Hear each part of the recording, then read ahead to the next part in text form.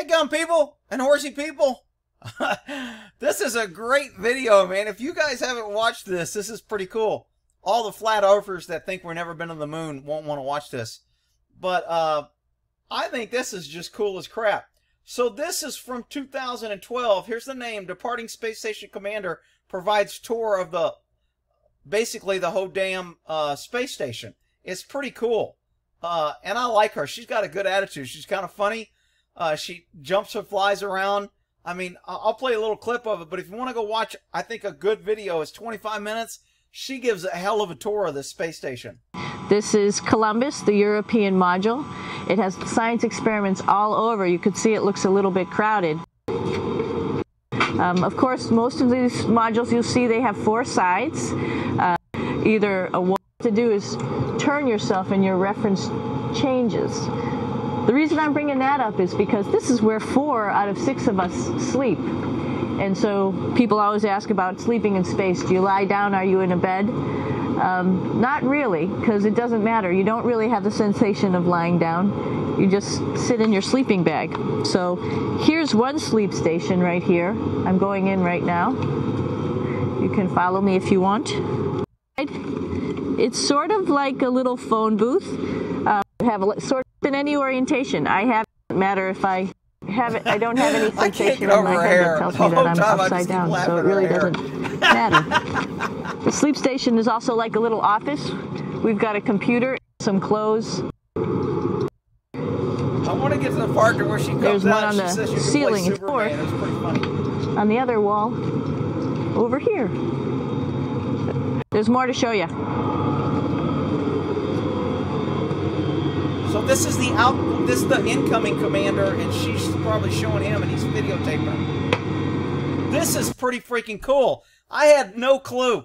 They have workout equipment, and they have to have it on kind of neutral things, because if you get on here and pedal, you create forces that can move this whole damn space shuttle, or the space station around, so it's got to be able to move. It can't be locked down. I thought that was interesting and cool as hell. You more, you know, propeller head scientific types will probably get it, but I never really thought about it. I was like, oh, so what? You get on a bike and you pedal. I mean, yeah, you create some forces, but how much can it be? It's enough to move the whole damn shuttle. Here we are in the U.S. laboratory, all sorts of stuff that we do. And one of the things we also do is we exercise. We have some exercise equipment on board the space station. We need to do that because we lose bone density and muscle mass while we're up here, and that's a result of not having to fight against gravity. So how we keep ourselves in shape are with a bike. This is cool. There's no seat on the bike. You don't sit down. A treadmill and a weightlifting machine. This is the bike. You notice the clip pedals. So all you need to do is actually clip your feet in, and then you can start pedaling.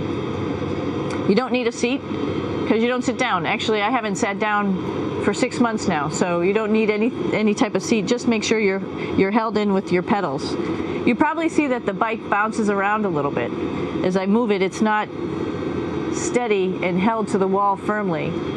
And the reason for that is the space station is pretty big. You saw that there's also solar arrays on the space station. If we start putting any forces into the space station, it's going to make those solar arrays bounce around a little bit. So to prevent that, the machines bounce around a little bit, move around a little bit, and that way we don't put any forces onto the structure of the spacecraft out to the solar arrays. All right, a little farther on. Come on. How cool is that?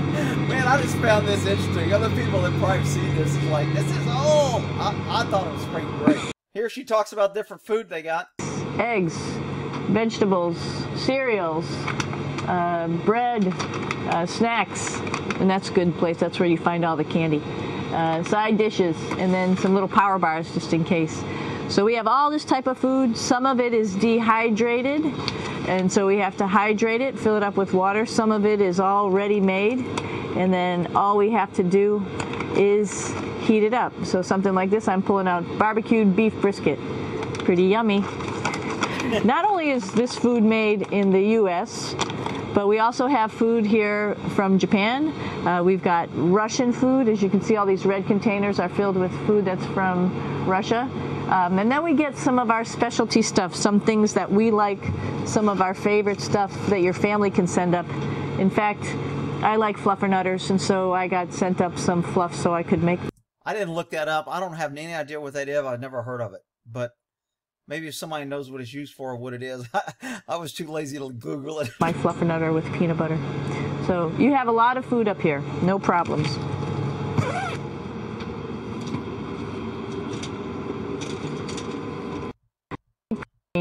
Thing outside. I'm trying to get to where she does her Superwoman. It was pretty funny. All the time use it at the height. It's your own. This is awesome. Oh, this is where she talks about the bathroom and all the different types of toilet paper. This is a pretty good video. I mean, if you want to watch something, I found it very interesting. I know a lot of people. I got good comments on my little thing. She's lifting weights there. Oh, maybe this is our Superman area. Like Superman.